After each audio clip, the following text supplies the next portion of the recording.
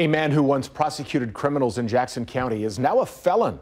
Former county prosecutor and county executive Mike Sanders admitted in federal court he illegally spent thousands of dollars in campaign donations for his own purposes. KCTV5's Betsy Webster is live at the federal courthouse with this story. Betsy?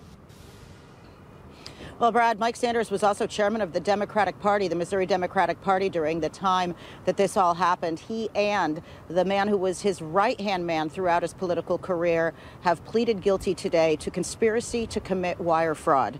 Sanders' close advisor, Calvin Williford, left the courthouse with his lawyer after making his guilty plea this morning. Inside the courtroom, he was sobbing. Outside, as his lawyer read a statement, Williford looked composed but contrite. He and Sanders both admitted to falsifying campaign contribution records, writing checks to, quote, straw men who did little to no campaign work, then returned a portion of that money in cash to the two men.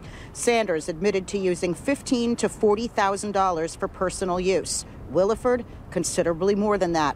Sanders' lawyer spoke on his behalf, saying he made positive contributions in his political career, but also misused privately donated campaign contributions. And he apologizes for that. Mike knew better then, and he knows better now. He also knows that mistakes come with a price. He accepts responsibility for his conduct and whatever punishment comes with it.